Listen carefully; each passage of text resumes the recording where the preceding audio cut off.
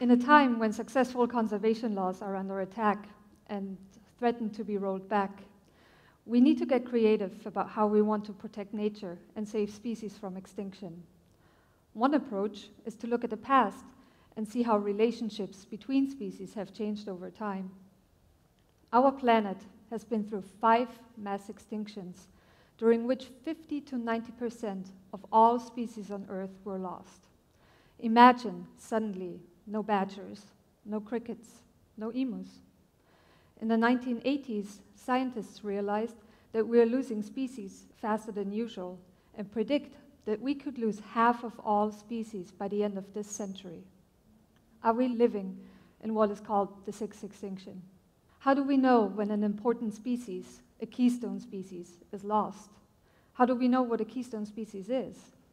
There's still a lot we don't know about the mechanisms of mass extinction, letting alone the biological life on this planet.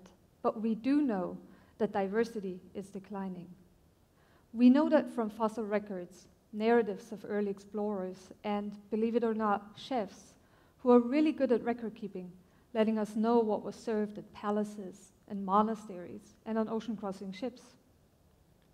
But how many of the species we know to exist right now will leave fossilized remains for future scientists? How many of them were recorded because of commercial, medical, or culinary interests? Throughout history, we only know about the loss of a species if it was important to us one way or another. That is to say, if it was big or tasty. But what about the tiny, inedible creatures? What has happened to them over the millennia? Let's look at the oceans, home to over 200,000 named species. Yet scientists estimate that only 30% of creatures out there have been named and classified. That means that 70% of life in the oceans is unknown to science. Just last year, researchers discovered several new species of invertebrates in the deep Pacific Ocean, which they named after Game of Thrones characters.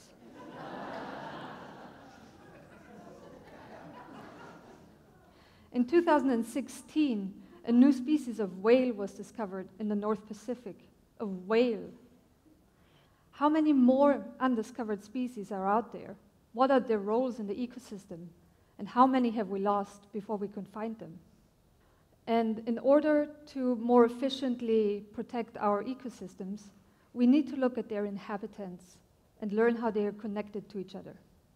Nobody is an island, and that is especially true for marine animals. We can tackle that by looking at food webs. Food webs are systems that connect small animals to big animals, surface species to deep sea species, land creatures to ocean creatures. Everybody eats. And most species eat in a specific way. They occupy a trophic niche, a certain place in the food web. Imagine walking down Commercial Street here in Provincetown, looking for a place to get dinner. You know what you want, and several places offer just that, but each restaurant has a different vibe to it. You are an omnivore. You have several choices. Your niche is big.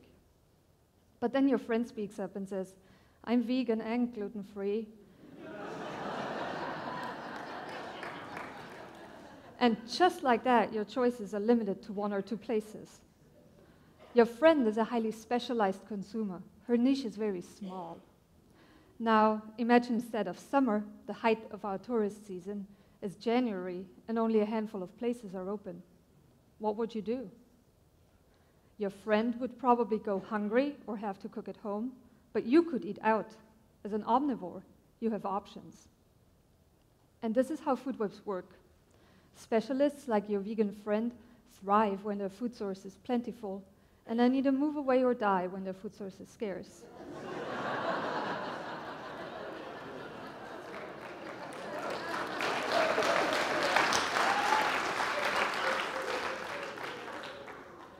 Omnivores usually do well no matter what.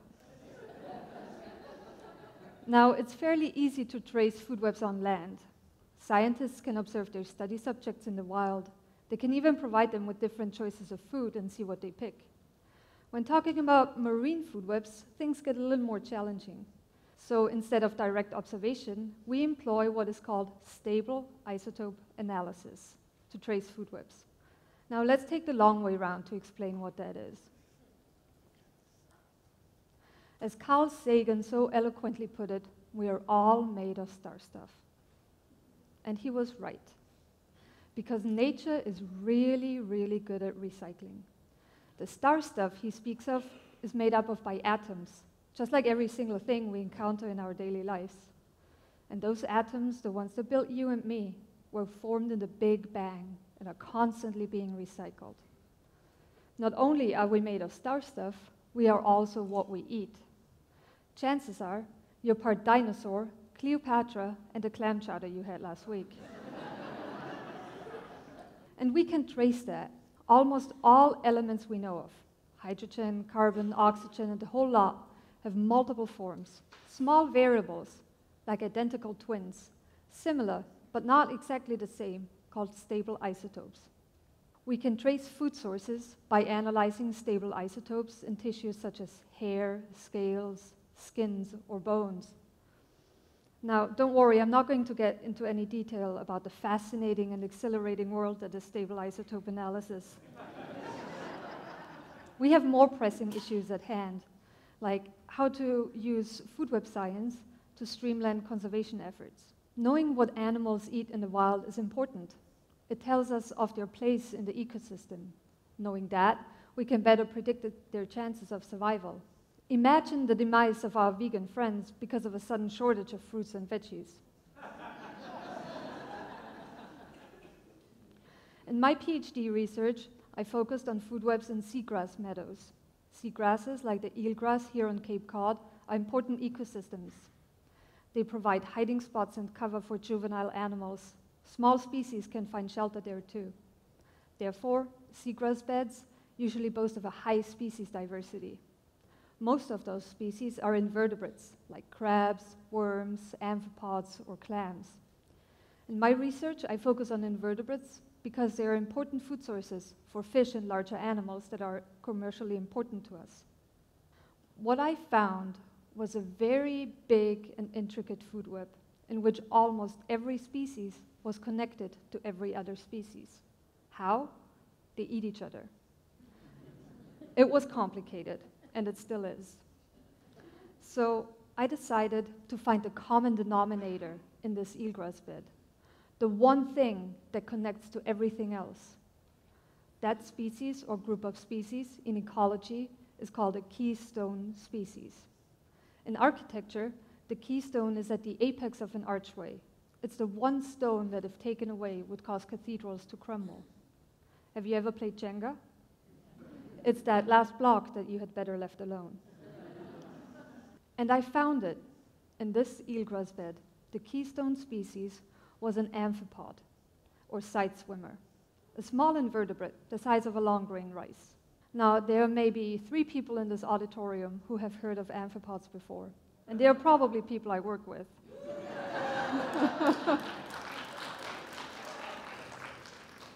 That is because amphipods are not something we usually pay attention to. They're small, smaller than half an inch. They hide in aquatic vegetation or sediment, and they are of no direct commercial interest at all. But there are more than 9,900 species of amphipods. They live in salt water. They live in fresh water. They can even venture onto land. They live in every ocean. They are everywhere.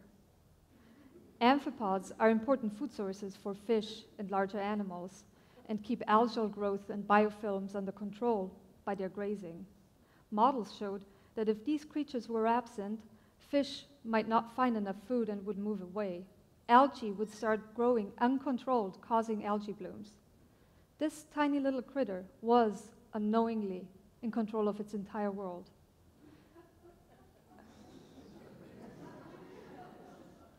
It was the make or break component of the food web I was looking at.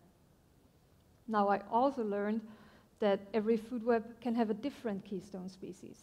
So I set out to determine as many keystone species as I could, and I'm still at it, collecting animals, analyzing their stable isotope composition, and figuring out how they're all connected. Think social media. You're connected to people you've never even met, and I'm sure one of them is an oversharer.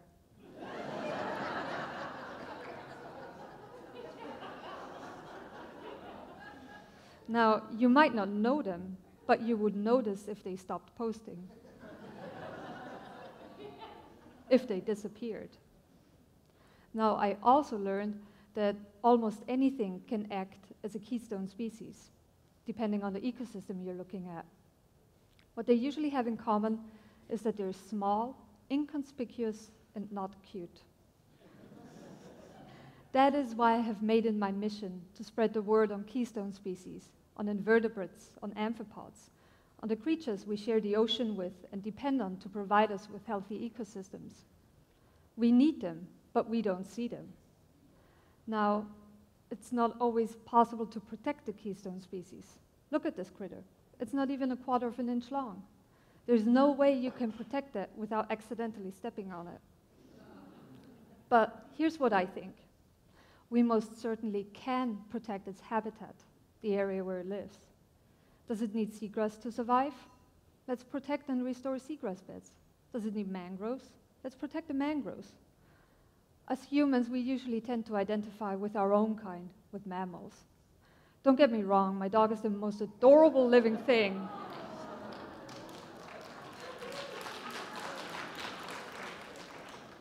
And she deserves my complete attention. But if we take, say, 5% of the billions and billions of dollars that are invested in the conservation effort directed at cute and majestic mammals, and focused it on not so cute and sometimes slimy invertebrates, not only would we be able to save that one species, but all the other species of clams, crabs, shrimps, snails, amphipods, worms, urchins, sea cucumbers, fish, seagrass, mangroves, and horseshoe crabs that are part of its food web and depend on it. Not only would the invertebrates benefit, the cute and majestic mammals and ultimately humanity would benefit as well, because we all depend on healthy ecosystems. And to keep our ecosystems healthy and help the ones that aren't doing so well, we need to start with the little things in a big way. Imagine protecting and saving an entire ecosystem by protecting a tiny little amphipod. Thank you.